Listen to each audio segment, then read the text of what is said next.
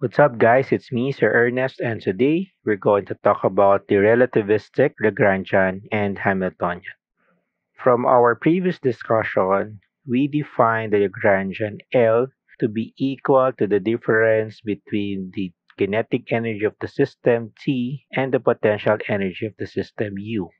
And using the Euler-Lagrange equation, we can determine the equations of motion of a particle under certain coordinates. On the other hand, the Hamiltonian H has been defined to be equal to the sum of qi dot pi for all i's minus L, where qi dot is the generalized velocity of the particle in coordinate I, pi is the generalized momentum for that specific coordinate. And if we consider particle in a conservative field, this Hamiltonian is supposed to be equal to the total mechanical energy, T plus U. However, these definitions are only applicable if we consider non-relativistic cases where the speed of the particle is much slower than the speed of light. So therefore, if we're going to consider relativistic effects, we have to have a new formulation for the Lagrangian and Hamiltonian. So if we're going to recall, for a particle whose potential does not depend on the velocity, the momentum is given by pi equals the partial derivative of L with respect to qi dots, where qi dots is the velocity in coordinate qi and L is the non-relativistic Lagrangian. On the other hand, the relativistic momentum is defined as pi equals gamma mi qi dots or mi qi dot divided by square root of 1 minus beta squared, where m is the mass of the particle, beta is defined as the ratio of the speed of the particle q dot to the speed of light c. So therefore, these two must be equivalent. That is, partial derivative of L with respect to qi dot is equal to m qi dot over square root of 1 minus beta squared. So you will notice here that this equation is in terms of velocity only. So therefore, because we only considered that the potential energy only depends on position and not on velocity, thus we can validly written this equation as the partial derivative of t star with respect to qi dots equals m qi dots over square root of 1 minus beta squared. Here we define t star as a function that depends on the velocity and it is part of the Lagrangian. So therefore, we can rewrite the Lagrangian as the sum of the velocity-dependent function and the position-dependent function. We could rewrite this as L equals t star minus u. As you will see in a bit, t star will not be the same as the relativistic kinetic energy.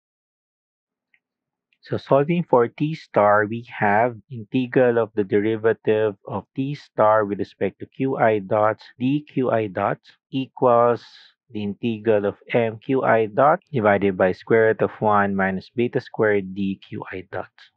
By trigonometric substitution, t star is now equal to negative mc squared times the square root of 1 beta squared. Now it's your task to determine how we end up with this equation.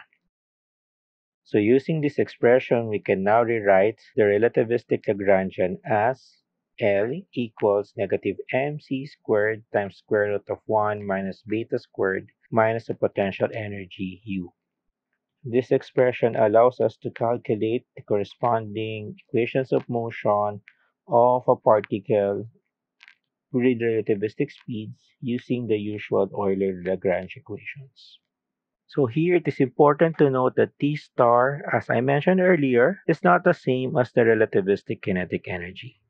So from the expression of the relativistic momentum, qi dot in terms of pi is written as qi dot equals pi times square root of 1 minus b squared over m. So therefore, the Hamiltonian, which can be calculated as the sum of qi dot pi minus L, can now be rewritten as h equals sum of pi squared times the square root of 1 minus beta squared over m for all i's plus mc squared times square root of 1 minus beta squared plus u. Using the definition of the Lorentz factor gamma, which is equal to 1 over square root of 1 minus beta squared, and considering one direction at first, we can rewrite the Hamiltonian as p squared over gamma m plus mc squared over gamma plus u. Taking note that the total energy E is given by E squared equals P squared C squared plus M squared C to the fourth or gamma MC squared squared. Then the Hamiltonian H is rewritten as 1 over gamma MC squared times P squared C squared plus M squared C to the fourth plus U, or E squared over gamma MC squared plus U, or simply E plus U, or T plus U plus E naught, where E is equal to T plus E naught. Now this shows, finally, that the relativistic Hamiltonian is just equal to the total mechanical energy T plus U plus the rest energy E naught. So that's it. That's the relativistic Lagrangian and the Hamiltonian. I hope you learned something today. Thank you guys for watching, and I will see you in the next video. Bye bye.